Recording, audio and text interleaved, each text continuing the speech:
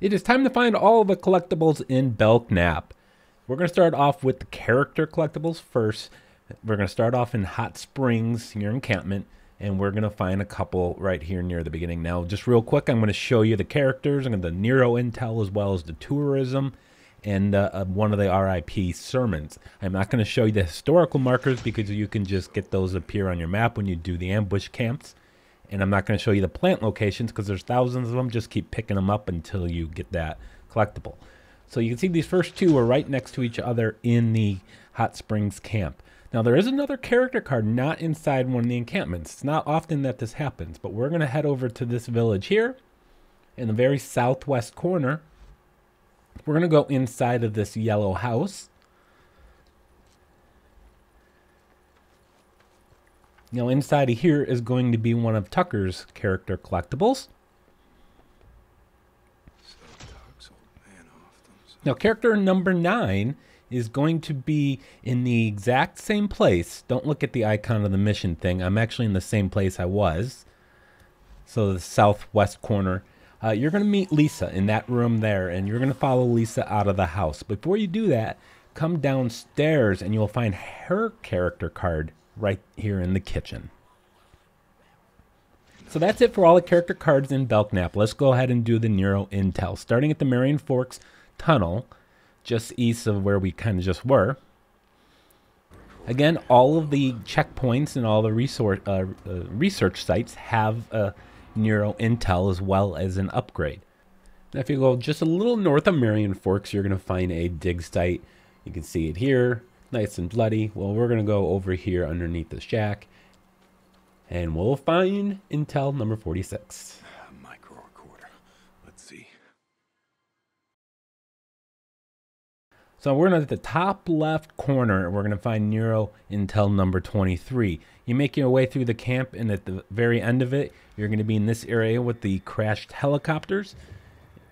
A nearby building is going to contain intel number 23. That is not a normal Nero building, so there's no upgrade there.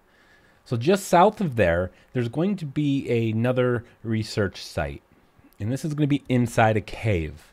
So from the cave entrance, come all the way to the back. Now, if you come here during the day, there's going to be a horde waiting for you. If you come here at nighttime, the horde will be out of the cave wandering around somewhere in the land. Another micro recorder. One of these is going to explain. Now, number 9 is just south of there. Now, this one is another research site. Now, in order to get there, you need to go from the road, and then there's a little ramp. You're going to have to upgrade your engine and jump over to this area, which will lead you to, well, an upgrade and, of course, intel number 9.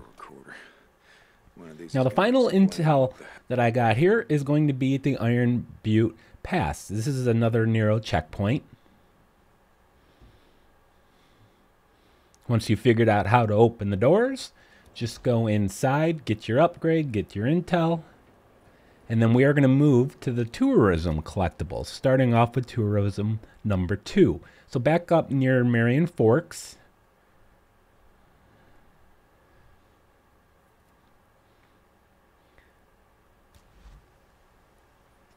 Just go inside of Hungry Jim's and you're going to find a table to the left as I enter it. That's going to contain tourism number 2.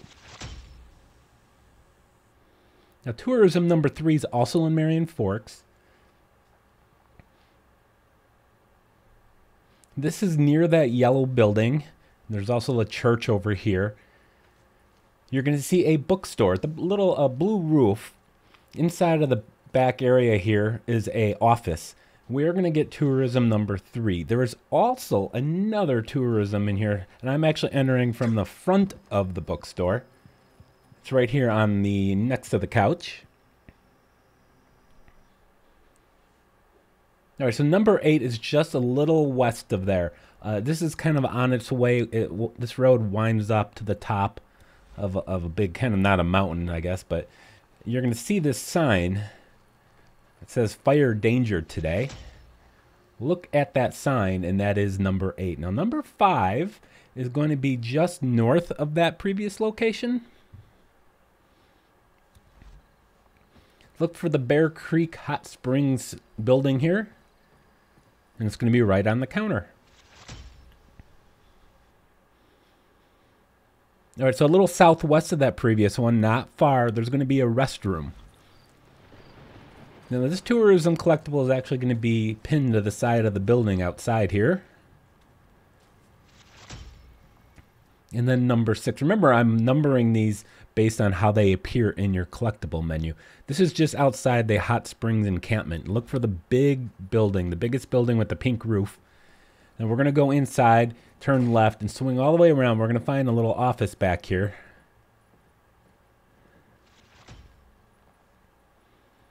So tourism number 9. This is going to be when you first come into this area, the southeast corner of this area. You got Willie's, Crazy Willie's. And you're going to come here as part of the story the first time you're in Belknap. You're supposed to come in and get a motorcycle part there. You're with Boozer and you're trying to get the motorcycle part. Before you go into that garage area, just come onto the desk and pick up tourism number 9. And then number 10 is going to be in the same area. And it's going to be actually right next door, just to the right of Crazy Willie's. You're going to see this motel. So we're going to go into the reception area here. It's going to be right on this table between the 2 chairs. Now the final collectible I'm going to show you is the Rest in Peace Sermon. This is number 2. And not far from the Crazy Willie's area, you'll find this contraption. A bunch of tree branches tied together. Interact with the generator to turn off the speaker, and that's it. Thanks for watching. Please subscribe.